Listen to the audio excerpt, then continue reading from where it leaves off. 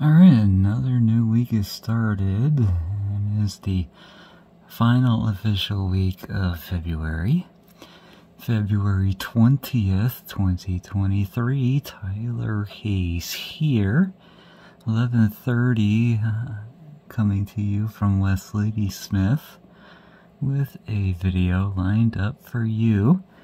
We're going to have the departing L519 get ready to come westbound on the Barren submain after getting a late start today. Must have had a lot of work to do at Ladysmith Yard.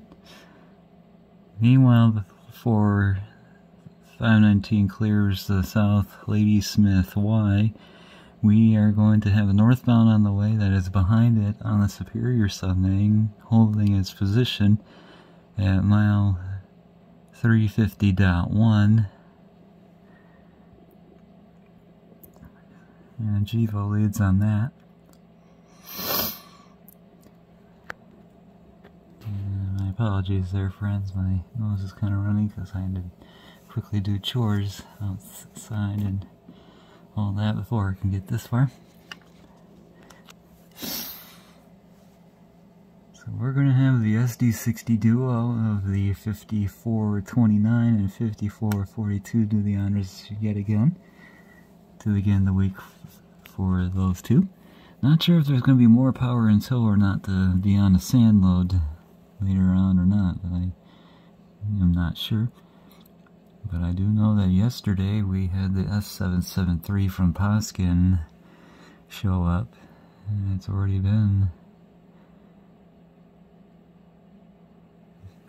not quite shy of 18 hours yet, or maybe, since it was last there. Had the 2846 to lead it with the rear DPU of the 2260,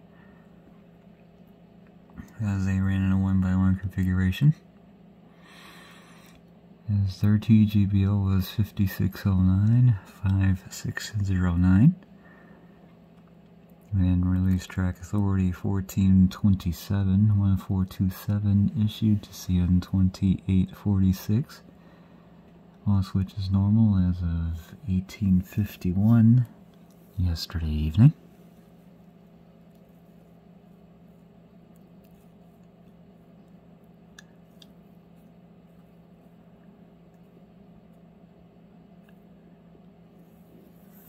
So with that, let's have a look at the departing L519 81 of the 20th, with the 5429 to lead it for the westbound move, with 5442 isolated in the second slot.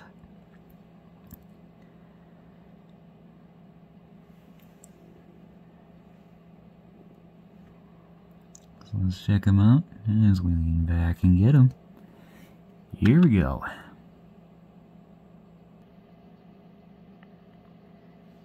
Okay, a few minutes later, snow decides to move in and the visibility is down to around 1.25 miles, as we have an Alberta Clipper on the way that's about to enter into northwest North Dakota and, well, northwest Minnesota and northeast North Dakota. I'm going to be responsible for this wave, as we will have a significant storm get ready to show up for the middle of the week, as the main storm itself that is currently in development stages is over the plains at this time. And a new storm getting underway for the next wave for Wednesday going into Thursday is currently developing in southern Utah. 519 still making the moves yet before she comes westbound. I'll take another break from here before making the arrival.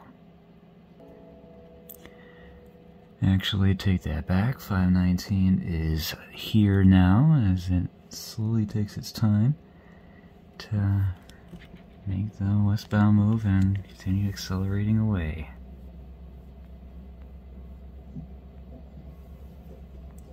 Dogs are going to get started up here. No additional power behind it, so here's 519, 81 of the 20th as we lean back.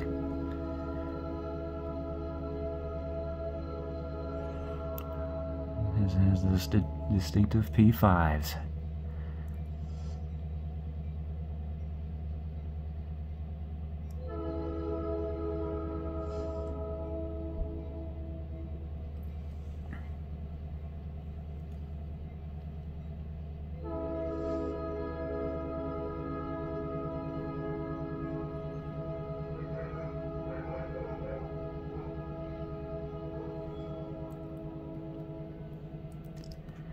Alright, got some sand empties so far.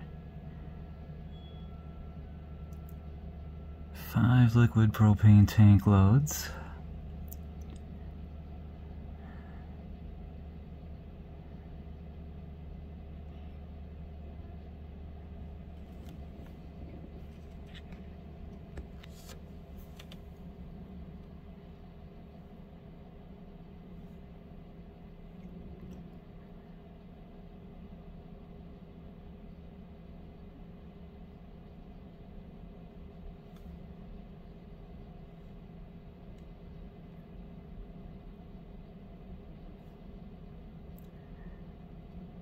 Another liquid propane tank car coming up as well with more empties than I thought. So that's a 6th load already.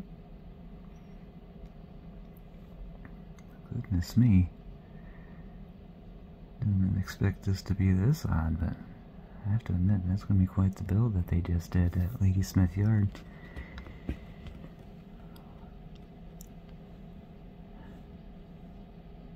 Actually, more of them coming. Goodness me. Must be running conventional style for the westbound move. So that'll bring it up to 9 loads now for the propane tank count. Last of 519 should be clear of West Ladysmith to allow that northbound that was waiting at mile 350.1 to be ready to start up shortly, if it has done so.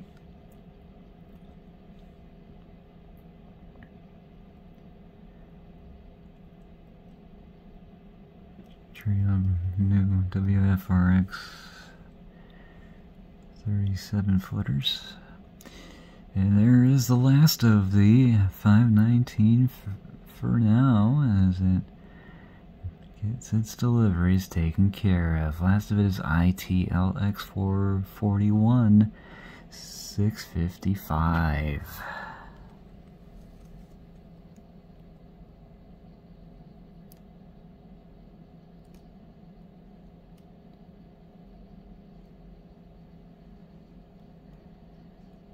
And as I said, off it goes to make deliveries on the Barron Sub Main.